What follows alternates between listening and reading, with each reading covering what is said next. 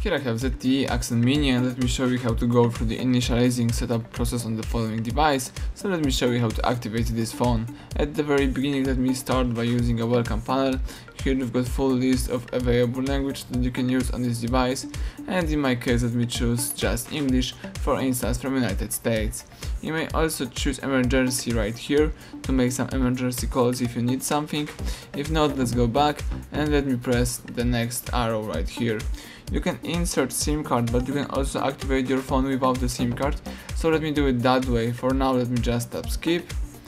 Now the device is looking for available Wi-Fi, and you can connect your device to one of the Wi-Fi. I usually recommend this step, so it's always a good idea to have an internet connection. So let me connect my device. Let's choose connect. The device is obtaining IP address, wait a couple of seconds, and the phone is checking connection. This can take up to 2 minutes.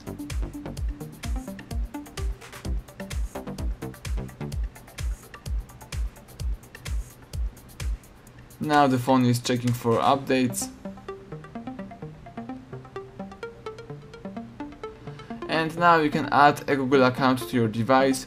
You can do it in two ways. You can create a new Google account or use an existing one. You may also of course skip this point by tapping skip, but having an Google account connected to your device enables you some interesting features, so let me do it. Let me enter my email.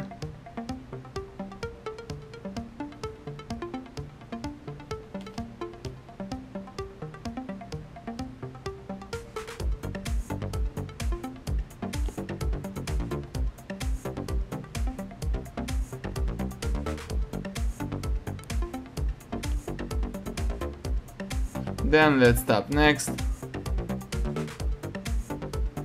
Now it's time to enter a password, so let me do it.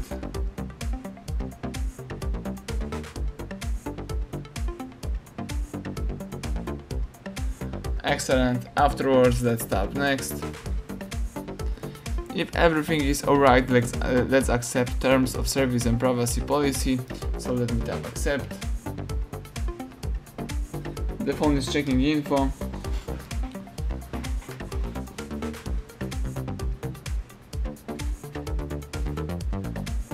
And now the device is asking you to set up payment information.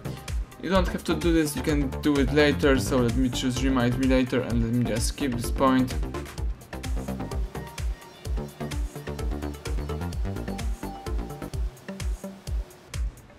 Now you have to decide that you would like to restore your apps and settings from one of your older devices, or you can just choose setup as a new device, tap done, and let me have a fresh start. Let's choose next. Now you can protect your device by using a screen lock, or you can do it later, so for now let me just choose skip anyway. Here we've got a couple of features from Google services that you can enable or disable. For example, you can back up your phone's apps, app data, settings, personal dictionaries and Wi-Fi passwords. You may also use Google's location service to help apps determine your location. You may help improve location services and help improve your Android experience.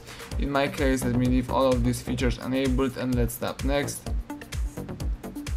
And you can also add a fingerprint in order to use a fingerprint protection. In my case, let me choose skip, tap start, and that's it. As you can see, now you can use your device, you just activate your phone. Thank you for watching, please subscribe our channel and leave thumbs up under the video.